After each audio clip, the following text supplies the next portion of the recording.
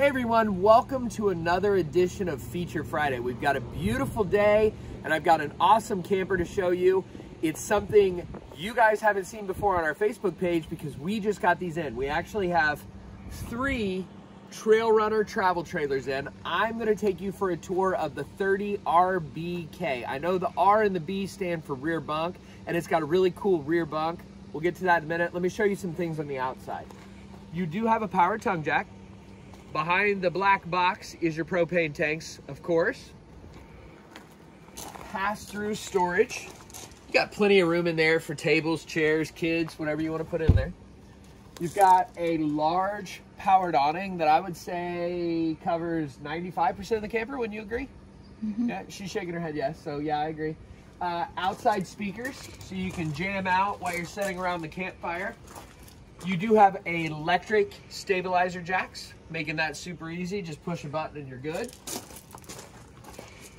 Outside power outlet. These are nice. If you set a little table up out here, you can run some power for your margarita machine, your ice maker, whatever you want.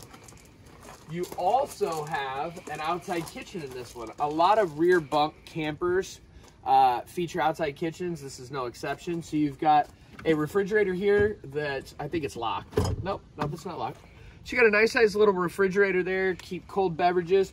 One of the great things about outside kitchen is cutting down on your foot traffic running in and out of your camper during the day, especially if you have kids, which you probably do if you have a bunk camper. You know, they're running around, they're dirty, they're sweaty, they want something to drink. That's just right here. You do have a cooktop out here as well, so you can cook while enjoying company from outside, or if you're cooking something really smelly, you can cook it out here. Storage area for condiments, whatever you want. Back here on the back, we have our spare tire. It is backup camera prepped, and I always say backup camera. I should call it observation camera, because not only does it serve as a backup camera, but you can actually turn that on to check your environment behind you, which can help you when you're changing lanes at a busy road, or you can see if some jerk is tailgating you. That's kind of basically it on the outside. Let's go jump in and look at the inside. Okay, so we're standing inside now. A few of the things that come to mind, actually, I just walked into this unit myself a few minutes ago. I love that it's very light, it's very bright. As you're gonna see, they've done a really good job of mixing your light colors with your dark surfaces. And you'll see throughout as we're looking around, you'll have dark areas and light areas. So I think they've done a really good job with that, including the furniture, which we'll get to in a minute. I want to focus on the kitchen area. So you've got a large L-shaped kitchen area with your 50/50 stainless steel sinks. You've got plenty of room to do dishes. You've got a lot of countertop prep space, 3-burner stove. You have storage up above as well as down below and on the side there. I don't know what you put on the side, spices, DVDs, whatever. Stainless steel microwave, stainless steel refrigerator. It's actually a very, very nice size. So you're not gonna have an issue if you're going camping for a week. Pack plenty of groceries in there. You do have some additional storage here on the side for dried goods, whatever. Coming back, we'll take a look at the bathroom. I love the bathroom, and this is another example of what I'm talking about with them balancing the light and the dark colors. They went with a darker countertop. They went with a darker shower curtain, which you could replace yourself if you wanted. But, of course, you've got all the important things in your bathroom. You've got a toilet. You've got a tub shower combo. The tub, I have never tested one. I don't know if an adult could fit in there. It would be entertaining to see. But those are great if you have children or pets. Medicine cabinet, and you even have a place to hang your towels to let them dry. One thing that we get asked a lot of, Greer can attest to this, is where's the toilet paper holder? If campers don't have one, sure, you could mount one. I would keep my toilet paper right there. But what my wife and I did on one of our campers that we had is we just got one of those freestanding toilet paper roll holders and we just stuck it next to the toilet, so that worked perfect. Now I want to show you the bunk room because this bunk room really stands out to me. Greer and I both talk. We love it, don't we, Greer? Mm-hmm. So check this out. Talk about a cool space for the kiddos, or honestly, you could have adult friends that come over here and stay. You've got a bunk up here. You've got a bunk down here. You've got this really, really cute dinette booth system for them. Talk about like them feeling adult back here, you know? And then they've got a window. They've got a place to set a TV as well as video game system or anything they want to do there, including storage down below, storage up above, and then they even have some additional storage right as they're coming into the bunk. So this is a cool little space for the kiddos, or like I said, if you have adult friends that want to stay all night, there's no reason they can't stay back here.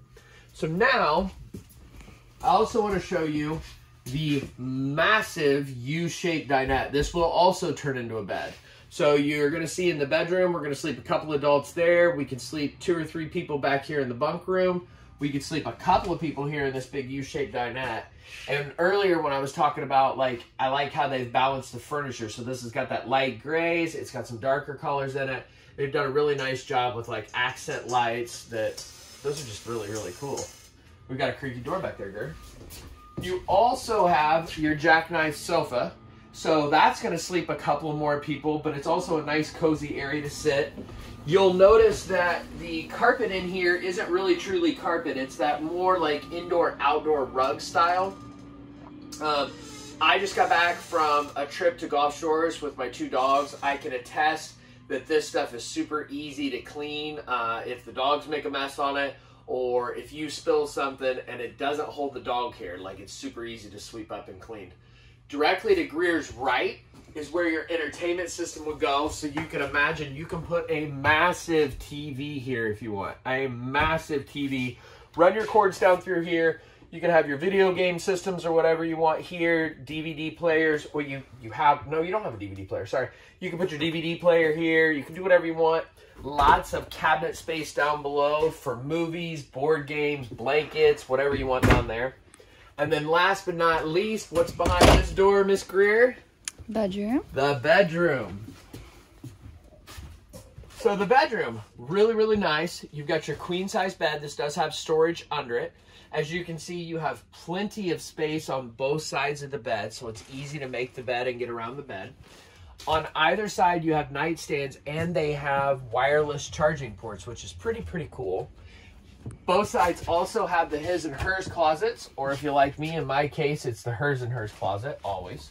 And I have no idea what this is. What is this? Oh, so you can hide stuff in there on each side. That's kind of cool, Greer, isn't it? Mm-hmm. Like, I'd hide my chips and stuff in there so my wife couldn't get to it.